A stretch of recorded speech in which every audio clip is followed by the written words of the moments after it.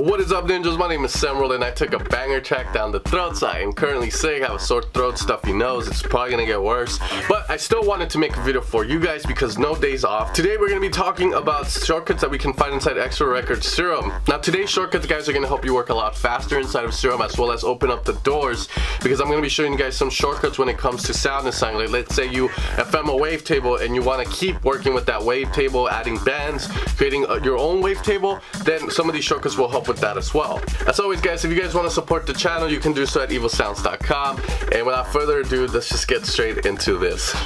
Alright guys, so let's get straight into these shortcuts. The first ones I'm going to teach you are going to be basic control shortcuts. These are going to help you in pretty much those little things. Imagine when you figured out that you can do Control-C, Control-V to copy and paste. These are going to be very similar like that. They're simple, but they're very useful and very effective and save a lot of time.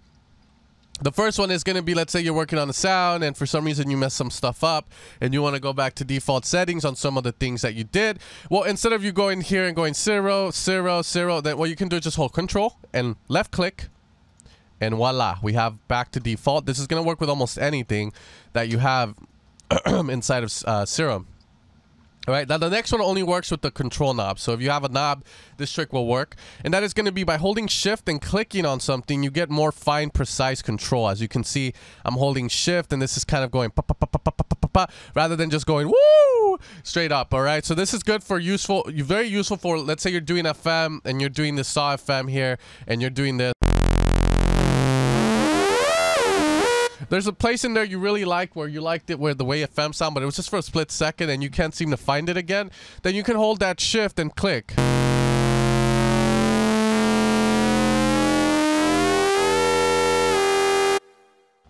And find pretty much that where you want to kind of have it, all right? So that's going to be the next one. Now, the next one is pretty simple, because a lot of the times if you want to use the chaos LFO that Serum does have that a lot of people don't know about, then you have to go into the matrix, put source, go chaos, and then you're going to put destination, blah, blah, blah. What you can do instead of doing that is right click on any knob or any setting inside of Serum, mod source, and then you can just add the chaos through here. All right, now for those of you guys wondering what the chaos is just a different style of LFO. The way I like to explain it, it's a bit more random.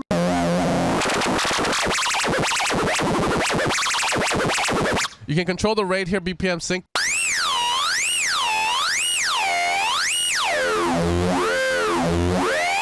You can see it's doing like very random, but if you do the sample and hold, it gives you some nice cool effects, like if you're trying to make those glitchy kind of effects.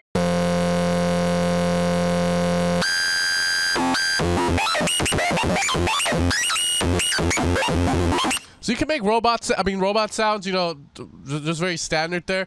And that's going to be pretty cool, as you guys can see there. Now, those are going to be pretty basic controls, shortcuts that we have access to thanks to Steve Duda.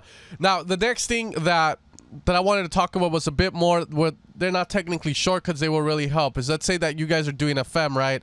And you're doing FM from this side to here, and you like this. Now, you would like to modulate that with like a band or a sync or an async plus, but you can't do it. Well, this is another cool trick / shortcut. You can go here, you're going to left click on menu, you're going to go to resample to oscillator B. So what's going to happen is this sound here will get resampled here. So now this is going to be the FM sound that we have over here. We're going to get rid of this FM here, off, turn this off. All right, so now just put this to a value of 0 here. Now we have the sound, and now we can add like a sync. And let's say you like the sync and you want to have it in a wavetable for it, then what you can do is also render oscillator B warp. So now the sync is going to be in your wavetable position here, and then here you can add like a bend plus.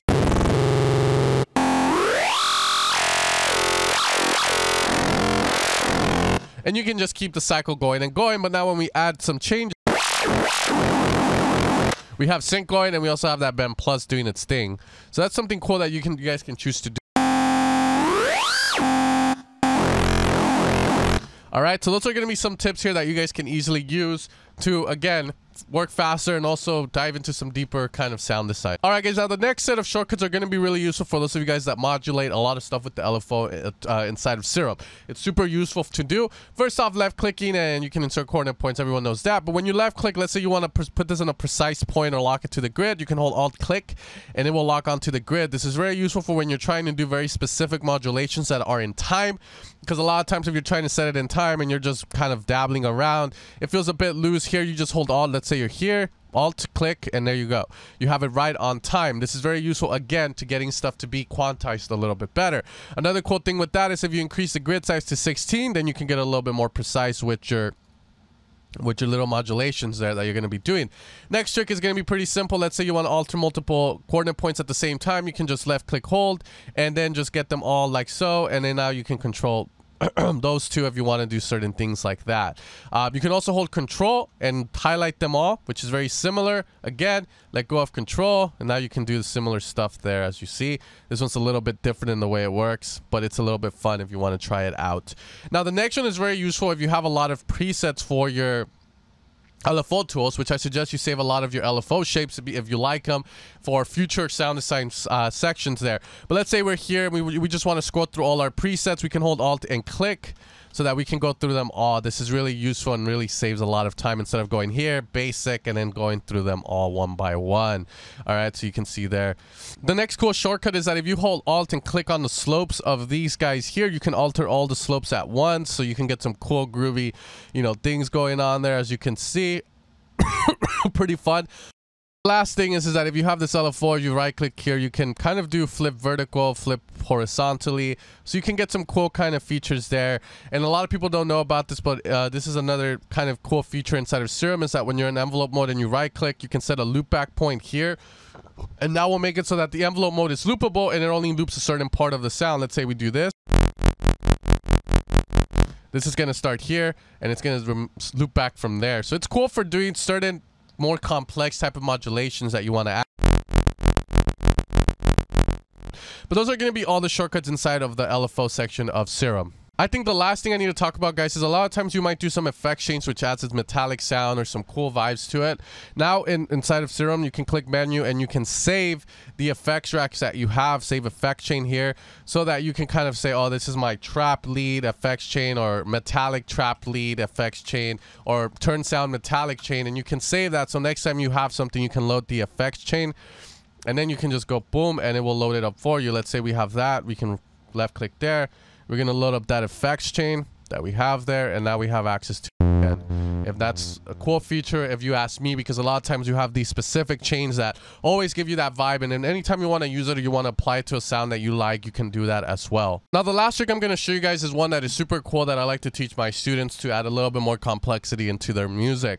A lot of times the music you might make might sound a bit boring because you don't have automations going on, you don't have cool things happening to the sound.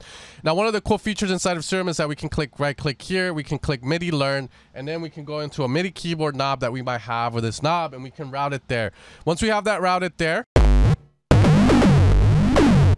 we can move it. Now if you want to record that, all we have to do is make sure this plus sign in Ableton is clicked on, and then we can hit record so that we can overdub on it, so we can record this without recording over that MIDI information we already have. So for instance,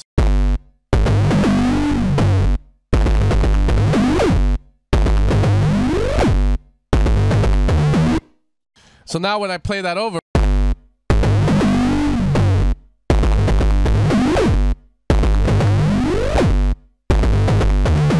so as you can see, we have those automations recorded there.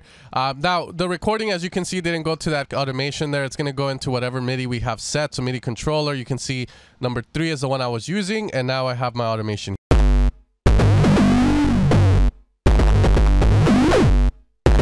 So you can do a lot of cool stuff like that in Serum, guys, and those are going to be all the shortcuts that I wanted to show you guys in today's video. If you guys have any more useful ones that you want to comment down below, let me know. But as of now, these are the ones that I use the most. These are the ones that I know about, and they really help again in making sound design a little bit more enjoyable. It gets rid of the nuisance of having to right click on stuff and do certain things, and it gives you access to a lot more, as you guys saw, a lot more creativity for sure. But anyways, guys, you guys take care. You guys have an amazing day. I'm gonna go and get a lot better. I'm gonna go eat some chicken soup, and hopefully by tomorrow or and by Wednesday I'll be feeling a lot better. But you guys take care. No days off, and I hope you guys keep making music. If you want to support the channel, evilsounds.com. Peace out, guys.